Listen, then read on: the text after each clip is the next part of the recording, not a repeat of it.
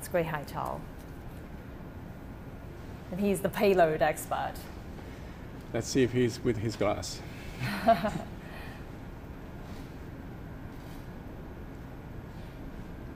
Nope, no glasses on.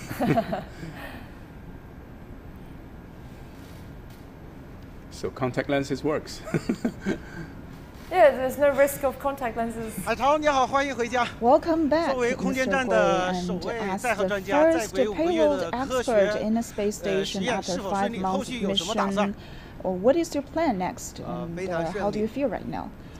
I think our mission has been very smooth, and we've completed all tasks.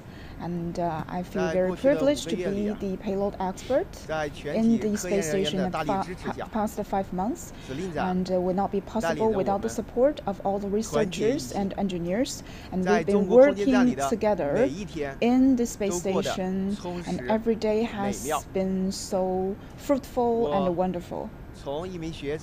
And I have grew from a student to right now a teacher and then a taikonaut. And I think I could research in space right now, and this is all attributable to the coalition of the party and the people, and also the joint efforts of all the taikonauts and space professionals. Whether in space or on ground, I will be forever longing for space and also practice my duty as a taikonaut and as a teacher, and will live up to my aspirations. And I look forward to returning to the space stations next time to do more expeditions.